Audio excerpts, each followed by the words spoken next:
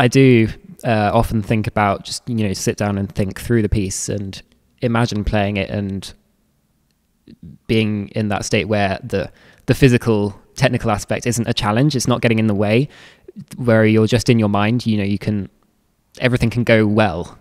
You have much less difficulty in playing everything exactly how you want it to be played in your head.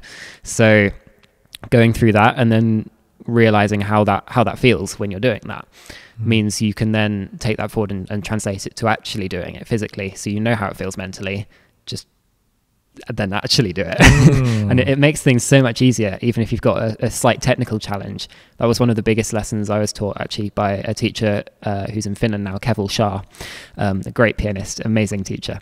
And he taught me, when you have a technical issue, instead of, you know, instantly going, oh, I must fix this, and just playing and playing over and over again, actually stop playing and take a step back, stand up, walk away from the piano and think about what you're doing. And actually a lot of the time you'll think, you know, you'll do a body scan and you'll think, oh, something's not right in my shoulder there, or, you know, I'm not quite using the right arm movement at that place. And actually just thinking through and then imagining how it will feel when you can do it and what you need to do to make that happen actually is much more valuable than just banging and banging over and over again at the keyboard trying to find it. So